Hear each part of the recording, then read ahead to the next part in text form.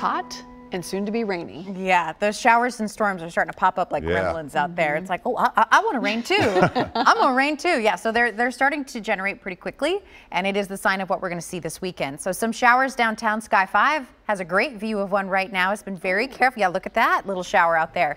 I think this is the perfect definition of tiny but mighty, right? If you're underneath that thing, it is blinding rain, soaking.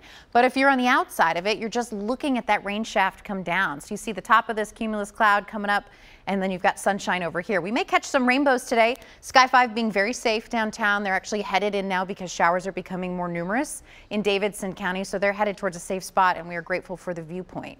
We're going to see a whole lot more of that this weekend. Scattered showers and storms, some getting soaked, some just watching your neighbors get soaked. That's why I'm holding on to the phrasing of rain roulette, right? 50-50 chance it's going to be on you at any given point in time.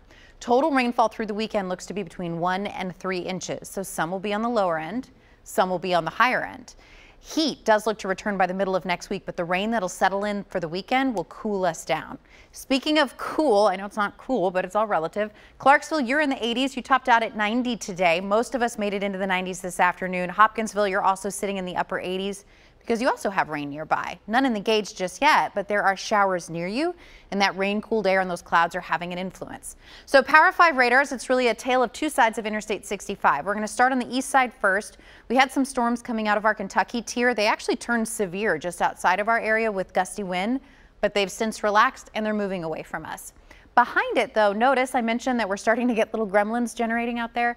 Macon County, right on the border with Trousdale, one little tiny shower. This one popping up in East Nashville, right on top of Old Hickory. So folks along Old Hickory, you're going to need to go ahead and head over to Blue Turtle Bay or whatever marina you want. Hendersonville, about to get a quick splash from that. We've also got a couple thunderstorms over towards Sparta. Not severe, but a couple rumbles of thunder, some briefly gusty wind. Couple tiny little showers trying to make their way along Interstate 65 in Williamson County. Not much, but they may grow a bit before they finally die for the evening. The most widespread showers and storms are to the west. So from Humphreys County through Perry down into Wayne, we've got scattered storms here. There were some thunderstorms up to the north and west, but that activity has started to peter out. But we're still waiting on the main event. Main event is a cold front back to the north and west. We've been talking about this front for 3 days. 3 days ago, it was in Iowa. It is not moving very fast. And the key thing to know is as it's approached, it has slowed down even more, which means it's going to park itself on top of us this weekend. And that's what will set the stage for multiple rounds of showers and storms. The radar right now, I think, is a good example of what I expect it to look like throughout the weekend. At any given point, someone is going to get soaked on, but it won't be you the whole time. It'll be on and off in nature. 70s tonight, just 80s because we'll have more cloud cover around. Here's a look at the visual for that to give you a sense of what this kind of will play out potentially on radar. Showers and storms decreasing in intensity tonight because they lose the heat of the day, right? So a little milder in the overnight time frame. Then we get into the afternoon hours, and while yes, it won't be as hot as today, any heat to the pan is fuel to the fire. So more spotty showers and storms in the afternoon. Again, spotty, looking like Swiss cheese on radar.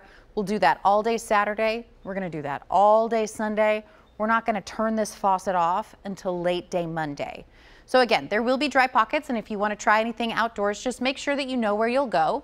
If thunder rumbles or you see that flash of lightning in the sky, get yourself into a shelter. And when it stops, you can get back out and have some fun.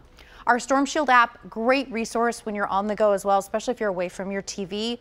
You can take radar with you. If a warning is issued, if a storm were to reach severe limits, it'll also notify you, especially if you've got your locations turned on and you're traveling away from your home area. It's a great way to stay weather aware while on the go. We'll dry off for the middle part of next week, Carrie, with temperatures back to that sizzling 90-degree mark. Ooh, all right. Thank you, Bree.